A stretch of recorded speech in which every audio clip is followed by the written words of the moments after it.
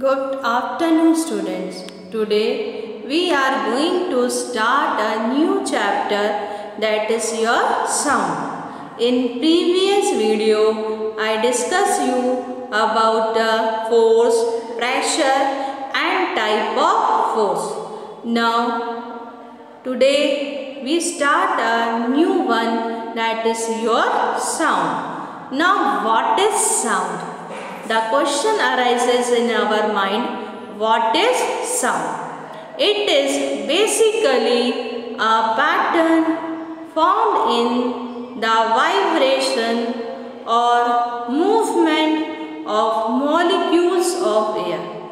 It is basically a pattern formed in the vibration or movement of molecules of air. When a sound is made, air molecules move out from the source in waves. So what is sound? It is basically a pattern formed in the vibration or movement of molecules of air. Now next, so many questions arises when the sound word is come in our mind. What is sound? How do we make sound? Why does sound move that fast? What parameters does the speed of sound depends on? How do we work with the pitch and the volume of sound? So first we discuss about the vibration. What is mean by vibration? Very fast, repeated, backward and forward movement of particles of matter. Very fast, repeated, backward and forward movement of particles of matter. For example, the vibration of the tuning fork creates pure sound. The vibration of the tuning fork creates pure sound. The hammer hits the nail and the particle vibrate, making noise. So what is vibration? Very fast, repeated, backward and forward movement of particles of matter. How sound travels?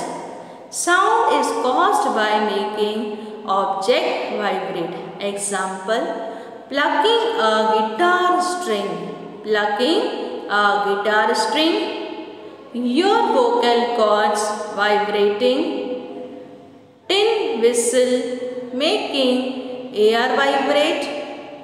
Drum beating the drum skin vibrate. Now what is a vacuum? Now question is is there any sound in a vacuum? Can sound travel in vacuum? Why or why not? Now first, how the sound is produced? Sound is produced due to the vibration of object. Vibration is the rapid to and fro motion of an object. Example, the sound of human voice is produced due to the vibration of the vocal cord. A stretched rubber band, when plucked, vibrates and produce sound. For that we do one activity. Strike the prongs of a tuning fork on a rubber pad and bring it near the ear. We can hear a sound.